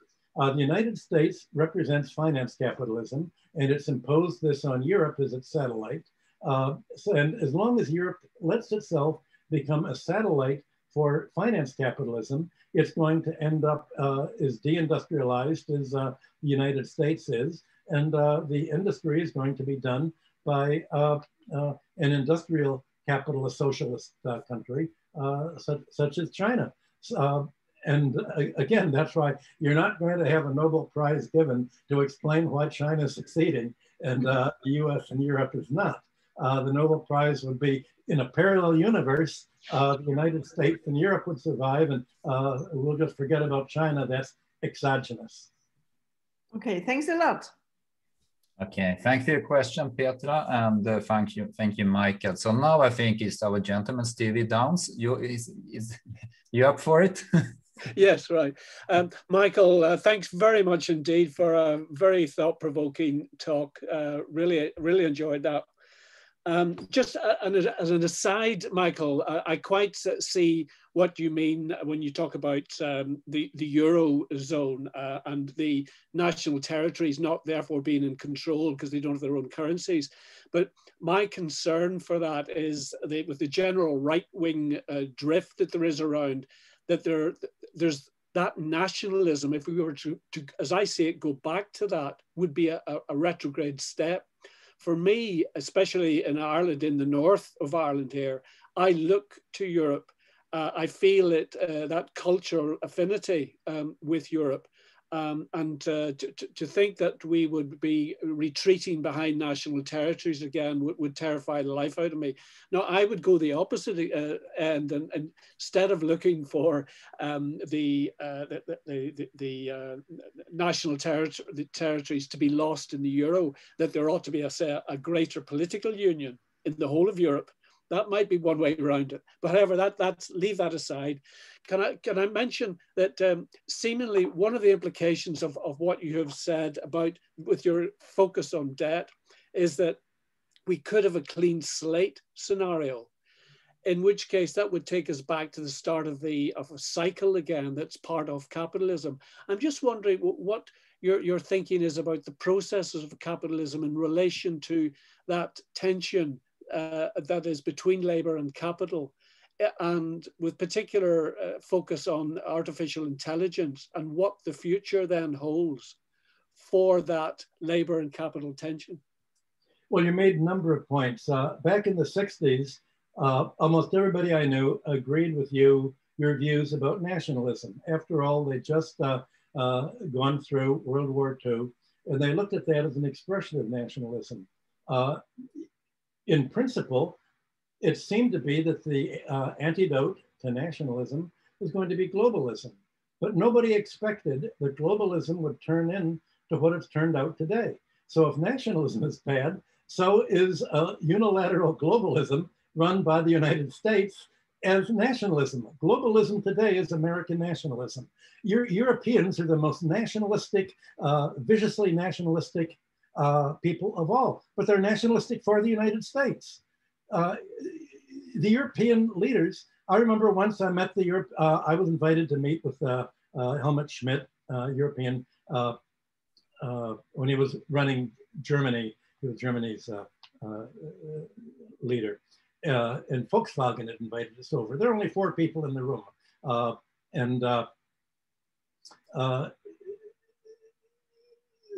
Schmidt, because I could speak German, Schmidt thought that if I was there, I must be there from the US government. I don't know why Volkswagen invited me, but he came over and he assured me that his loyalty was to the United States and that not to worry that he would really do whatever the United States wanted it to do. He didn't quite do it that way. But I think every European leader, probably once a month, promises that to the United States. Your leaders represent the United States financial interests, not your country. Essentially, you're not run by presidents or by parliament. You're run by NATO, especially in Sweden. That's why I'm so sorry that the author of The Girl with the Dragon Tattoo series died, because he was into that, showing the whole effect of that covert NATO right-wing bit there. So what you consider to be European integration is rotten nationalism. It's rotten American financialism, because the European, the Brussels, the European Union government, is the most right-wing, militaristic, vicious group. And last week, Foreign Minister Lavrov, Sergei Lavrov, gave a wonderful, wonderful speech saying that, well, Russia is quite happy to deal with national governments, such as Germany, France, Italy on their own terms. It's given up trying to deal with Europe, because Europe, being your right-wing globalists, your idea of globalism is American nationalism. And essentially Lavrov said, you're puppets. We're not going to deal with your puppet government, pan-European government. We're going to hope that there's some way that individual governments can somehow break away from this order. And the Eurozone is structured in such a rotten way with its financial rules and its monetary rules. It cannot be resolved. And I suspect your population and living standards will have to drop by about 25 to 30% before there's an awareness that things don't have to be this way. Things can be different, but we have only governments can create their own money. If you leave a global money creation, it's going to be American military spending. That's the dollar standard today. That's global money creation. So that basically is you have to put the contrast between nationalism and globalism is in a completely different context than it was 60 years ago when we used to have these discussions, and when it seemed to be a good idea for Europe to integrate. The European Common Market, 7 countries, we're all for it, especially for the common agricultural policy that made itself independent. The United States kept trying to break down the common agricultural policy and sponsored a group of really bad countries to try to oppose Europe. The bad countries, of course, were Scandinavia and England. They created EFTA, the European Free Trade Area. And the idea was that the free trade area would act as proxies to essentially break down and prevent any kind of a progressive social democratic or socialist continental Europe. And that's the problem. You have the Scandinavian English-speaking sphere is part of the militarist NATO right-wing sphere, trying to block any ability of the original 7 countries operating together. And of course, now that they've expanded NATO and the Eurozone for the East, the Baltic countries and Poland, you have absolute paralysis, inability to do anything at all. So I guess that I was stuck on the first part of your question. I don't remember the rest. Well, sorry, shall I repeat the second part? Just summarize it. Remind me of what the topics were. It was artificial intelligence and the tension between labor and capital. Well, the key to artificial intelligence is what we all learned as a computer programmer: garbage in, garbage out. You can have, you have artificial intelligence, somebody putting in the kind of model that Nobel Prizes are given for, you're going to have your economy shrink by 30% right away. Artificial intelligence applied to plan the European economy would shorten your lifespans, raise your suicide rates, impoverish the country, lead to unemployment, and you'd all end up looking like Greece. That's that is the plan that the financial sector would program into this artificial intelligence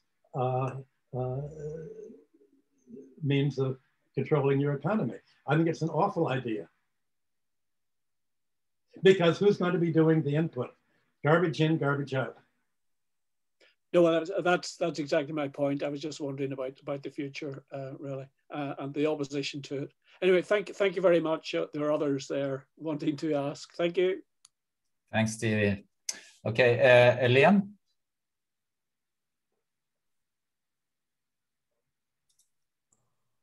Hello.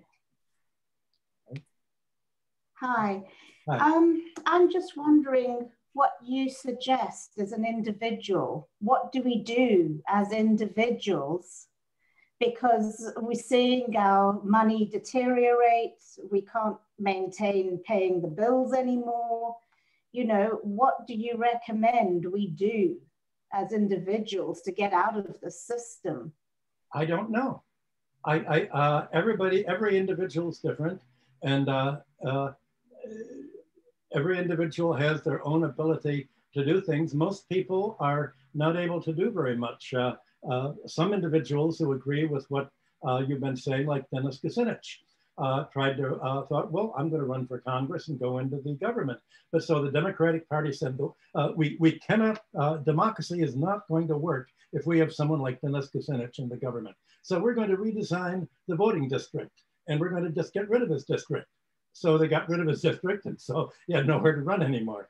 The party politics is pretty much blocking anyone from operating politically in a government. I don't know what you can do. The only thing I can think of you're doing is please starve quietly. I'm starving. I'm sorry. I wish I could say, I don't know anybody who knows what to do about this. I mean, my father was a political prisoner in America for advocating the overthrow of the government by force and violence because he was a pacifist. And they accused all the pacifists of force and violence because it was Minneapolis, which was the world's only Trotskyist city. So I'm the last person to ask about a question like that. It's just that I'm very concerned that I'm watching myself paying a mortgage that I could easily afford before. Now it's getting harder. I'm supporting grown-up children that are struggling to pay their own rents. I've got an elderly father. You know, I'm finding life is getting harder and there doesn't seem to be any solutions. And I'm just wondering, how do we change what we're doing? Well, here's the irony that what the people want, people like you, most people want what you want. They want affordable housing. They want, in America, public medical care. But there's no party representing these things that you want. And if you do create a party, then it's excluded. I was in Latvia for quite a few years. I was the research director for the Riga Graduate School of Law. And I wrote the program for the largest Latvian political party, Harmony Center, which was the Russian-speaking party. They have 1/3 of the population of Latvia, 1/3 of the votes, but they were completely excluded from the government. The program that I drew up for them was a land tax. You'd recapture what the kleptocrats had taken away by taxing the rental value of the land that they gave themselves. You tax away the value of the public infrastructure that they'd given themselves. Well, obviously, they were simply excluded from government. So you have the political party system is blocking any movement by the democracies. So the first thing is you have to let people know that you do not live in a democracy. A democracy would enable you to vote for the policies that you want so that you'd be able to have affordable housing. You'd be able to have a good paying job. But people, if you want that, you're excluded from the party process that actually makes the laws, or from the court process. And that's why the United States is trying to take the power to make laws itself away from governments themselves and have an international body of law, which it tried to do with the Trans-Pacific Partnership and the TTIP with Europe, which would have essentially taken away government's ability to make their own environmental laws, to make their own social regulatory laws. That's the kind of globalism that you have. The idea is to exclude the people from having any voice in government. That's how the European politics is being structured today. And you have to somehow create a political movement that does what the 19th century did. The whole 19th century, from the physiocrats to Adam Smith to John Stuart Mill to Marx onward, it was all an attempt to free itself from the post-feudal landed aristocracy. And it seemed to be evolving into socialism until World War I. And World War I changed all of that. You have to essentially pick up the fight all over again, except today, instead of getting rid of the hereditary landed aristocracy, you're getting rid of the financial interests and the American militarists behind them. Thank you.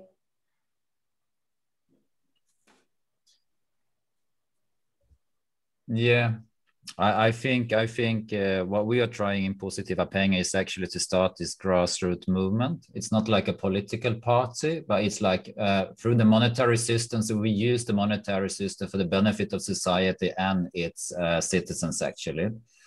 And democracy is a very important thing for it, because it doesn't matter what system you have. If it's corrupt, it's corrupt. Okay, so it needs to be a grassroots movement. So that's why we are very happy to have you here, Michael, and earlier Steve Keynes, and a few of you who actually understand these parts really deeply and have an extensive experience. We have a few more questions, but I think we need to start to end this, and because it's been 2 hours, and I think we will need a rest. And I'm quite sure there's quite a lot, me included. I would like to have you back, but we can talk about that later, I think, Michael, because this has been very, very extremely rich on information, and from your experience, and from actually real data, and not just theories about things. So I would say that we conclude there. Sorry, guys, you and Lotte. There's 3 people raising up their hands, but I think we're running out of steam. It seems like it. So I once again, all of you here, just give a digital big applause to Michael for all his performance today. Very wonderful. Yeah. Thank you very much, and it's quite a lot in the chat too. To says thank you, and who earlier said that thank you a lot, even though they had to leave earlier. They really appreciate that you share all the knowledge and all the experience you have, because the thing that I think that you have is very unique, is that you have the historical perspective, and you also have been in the political arena and in the economical arena too. So you have seen it in real life also, and that is really, really a good combination to learn from, I would say. And the short conclusion here, it is like, well, there has and still is this power struggle between financial elites who wants the power to them, and an easy way to do that is to restrict what the government run by democratic principles can do. That's, I think, is the short conclusion of that. And private debt need to be handled. You might have the monetary issue with the military issue, because all of your central bank reserves held in dollars are to fund the American military.